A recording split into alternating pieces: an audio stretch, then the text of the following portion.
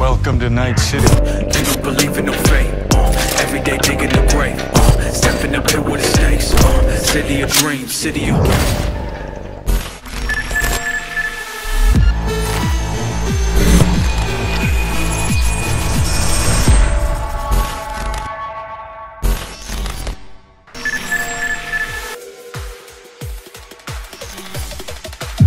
In a huge open world like Night City, you need a chill ride to get around fast. And in Cyberpunk 2077, there are tons of cool vehicles to choose from. Get this! 4-liter engine, 6-cylinder, goes from 0 to 100 in 3.2 seconds. You fucking believe that?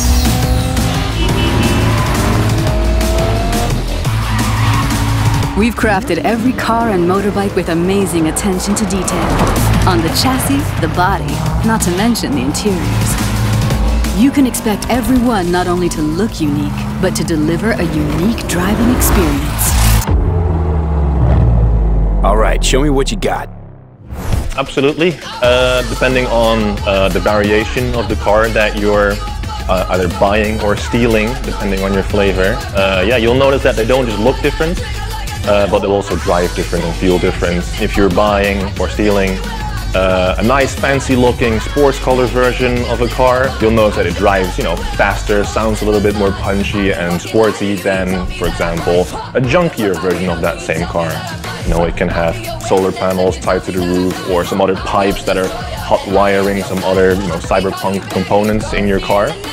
And, well, if it looks cheap, it probably drives cheap too.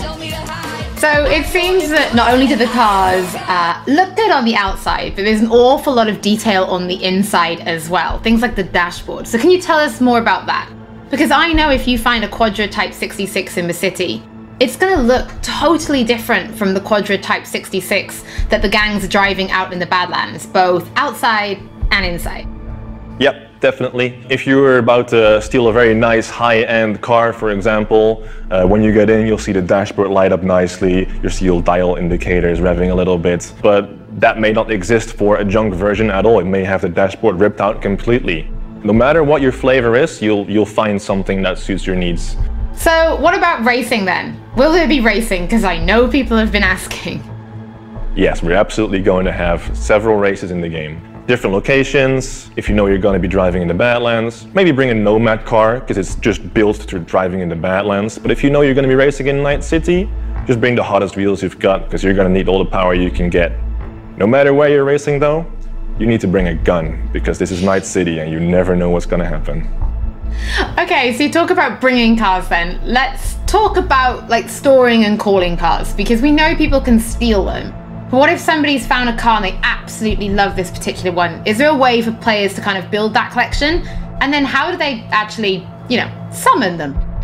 Well, summoning cars works pretty much the same as you would summon Roach in The Witcher 3. Your transportation may or may not show up on a roof somewhere, but we're still working on fixing some bugs here and there. But yeah, if there's a car that you really, really like very much, if you can't wait to own a Quadra or a Type 66, you'll get a message from your fixer and says, hey, got a Quadra for sale for you, you want to buy it? All you have to do is drive over, pay the money, and you've got your very own Quadra. Not to mention that every single vehicle that you buy, every single player vehicle, is absolutely unique in every way. It's got a unique interior, unique exterior, paint job. It'll sound different, but it'll also handle different. So in the video, we did mention there was space for a true automotive icon. Do you want to reveal what that actually is? Of course. The car in question here is Johnny Silverhand's car. And Johnny Silverhand is, well, he's a big rocker boy and he needs some wheels to match. So we gave him a 911 Porsche from 1977, which means in 2077, Johnny's car is going to be exactly 100 years old. Well, Paul, thank you so much for your time today. Personally, I think I'm going to try and balance being a super cool badass mercenary and driving a Mai, because I love that little car. I think I could do it, right? I could be cool and in a Mai. Definitely. Mai is absolutely cool as long as you stay on the road and not on the sidewalk. I'll try my very best. We'll see. Yeah. Duh. Because before they put a bullet in you, you'll make this whole city burn. Cyberpunk 2077. Pre-order now.